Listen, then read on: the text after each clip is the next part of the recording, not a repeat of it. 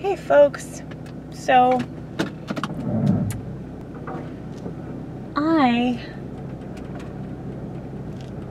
am leaving my house.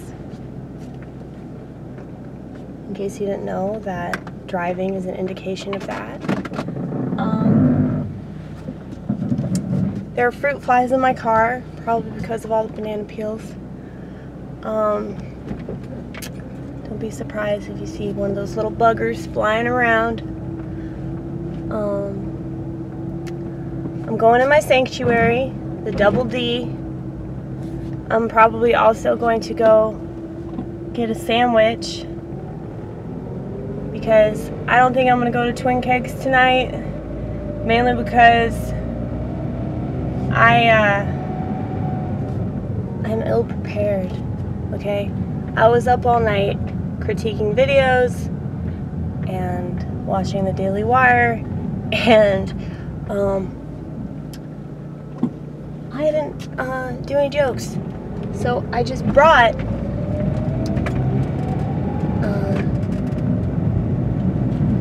this joke tub, and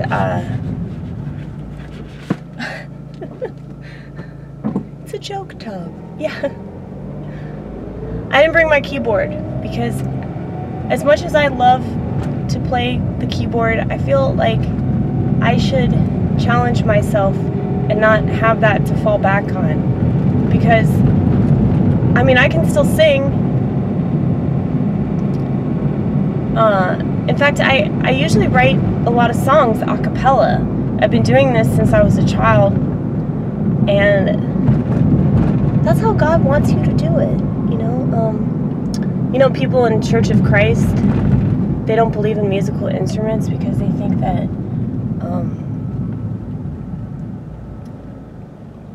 you should sing for yourself, like from yourself, by yourself. Did you just see that? 5-0.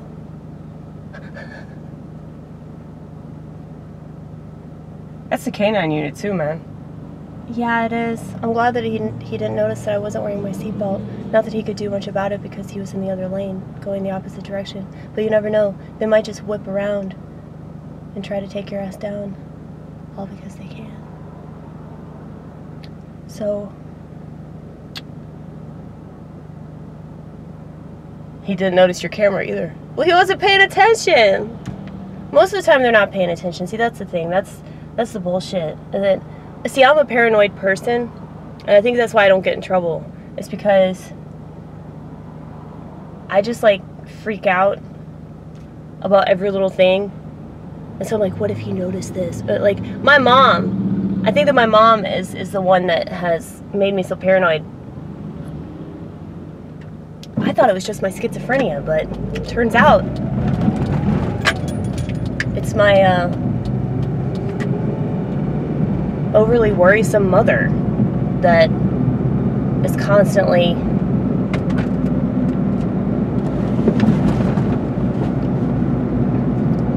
filling my head with ideas that, you know, the government's gonna find out about every little thing that I do wrong, you know? Like, just this camera up here. Like, she thinks that a cop is gonna notice that because they have nothing better to do than to just watch people from the side of the road and pay attention to like all of the devices that are on their dashboard. That's pretty intense, you know? Okay, what does that say? Mosquitos also know there's power in the blood. What does that mean?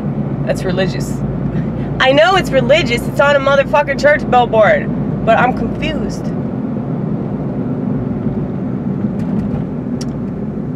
The thing is, if you eat blood or drink blood, it's completely sacrilegious. That's why Satanists do it. Did y'all know that?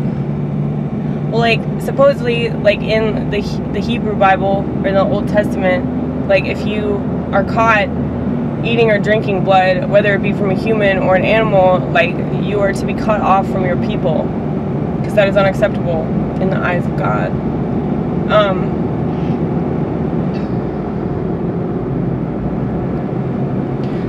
But anyway,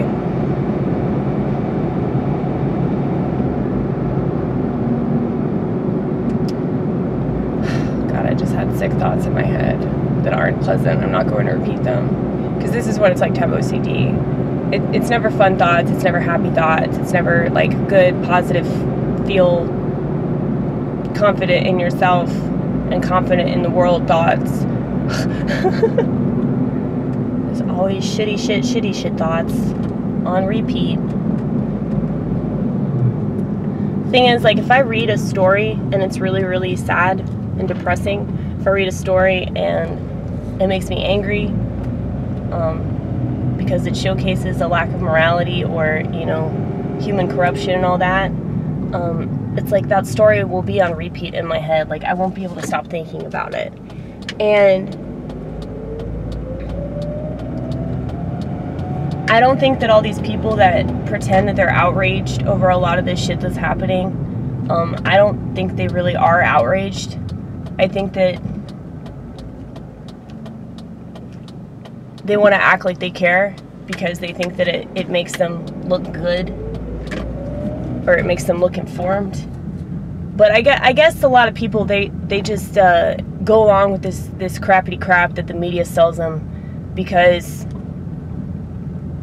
they think it makes them smart or some shit. Like they think that, oh, they look like they care, you know. But I mean, to people like me that just laugh at them internally, I'm always internalizing this laughter, because like you can't, like, I'm not that bad where I just like burst out laughing, you know, when a liberal says something stupid. But like, because I've always gotten in trouble for laughing, but I realized that the way to be the most effective with people that you disagree with is, you know, not to laugh at their position, not to just make fun of them and call them dumb and say they're not educated or they haven't done enough research. It's like the best way to communicate is just to like listen to them and listen to them and listen to them, and then make your point. Don't do this accusation thing, because I mean that's not just true about having effective political discussions. That's just true in general, you know. Like, you shouldn't just insult people because you don't agree with them. So anyway, it's 7:39.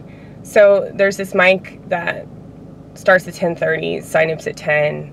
If I am actually there at the sign-up time, like, I'll get a much better spot. The thing is, I usually show up late, and because I show up late, I get on last. And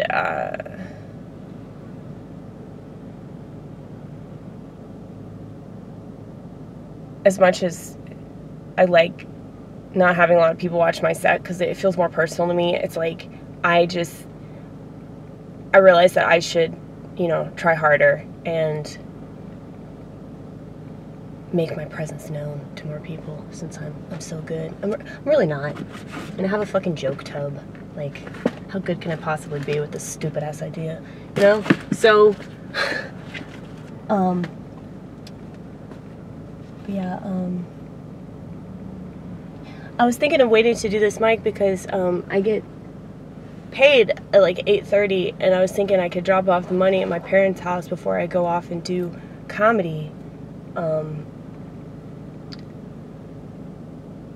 might do that, I might not. I don't know. I really don't know.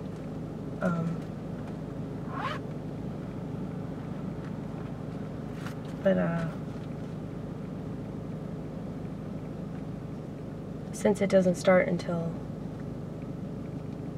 like 10, I figured that I would have time to do that. And I also need to give my dad this birthday gift. I got him a $50 gift card at Home Depot. And apparently Home Depot has been banned by a lot of well-meaning liberals because the owner of Home Depot is a Trump supporter. So it's just gonna get crazier and crazier and crazier. Just buckle the fuck up, folks. Buckle the fuck up. Because if they're willing to deny that Baltimore is a complete shithole all because Donald Trump said it, Donald Trump could say that the sun is hot and they would find that shit racist. You know? He just said that because of the Africans. It's just so funny. I mean, it's not funny, but it is funny. It's hilarious. Like, I laugh at everything, though.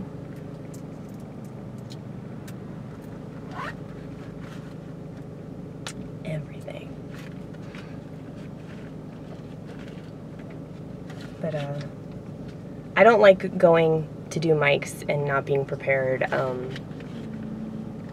Like, it just makes me nervous. But, I mean, it's always going to make me nervous no matter what. But, I should go. I'm gonna go. I'm gonna go in my sanctuary and get my giant-ass cup of coffee. I'll be back, though. Goodbye.